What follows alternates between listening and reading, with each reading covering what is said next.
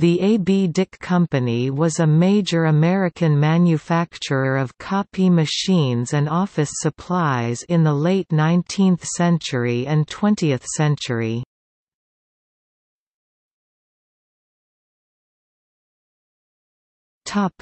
Founding and growth.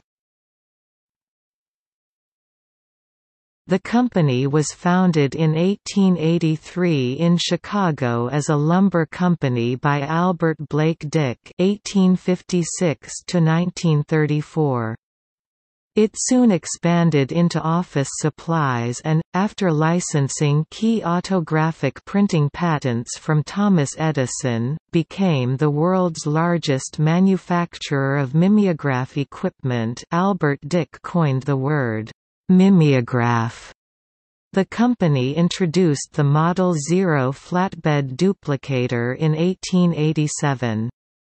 Later on, the flatbed duplicators were replaced by devices using a rotating cylinder with automatic ink feed. Basic models were hand-cranked while more elaborate machines used an electric motor. The company had a new headquarters built in 1926, the building at 728 West Jackson, now called Haberdasher Square Lofts, and remained there until their move to suburban Niles in 1949. A.B. Dick Model 350 and 360 small duplicator presses, paired with iTech graphics plate makers, were instrumental in the beginnings of instant or quick printing shops that proliferated in the 1960s, 70s, 80s. These early plate makers first used paper plates and later used polyester plates made by Mitsubishi. They revolutionized plate making for small press printers with the introduction of digital plate makers in the early 1990s.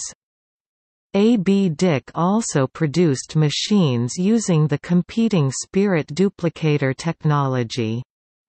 Starting in the 1960s, xerography began to overtake A.B. Dick's older mimeograph technology. John C. Stetson was president of A.B. Dick when he was appointed Secretary of the Air Force in 1978.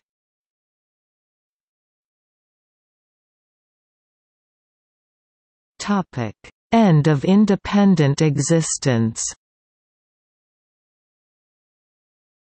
In 1979, the company was acquired by the British General Electric Company, not to be confused with the American company General Electric.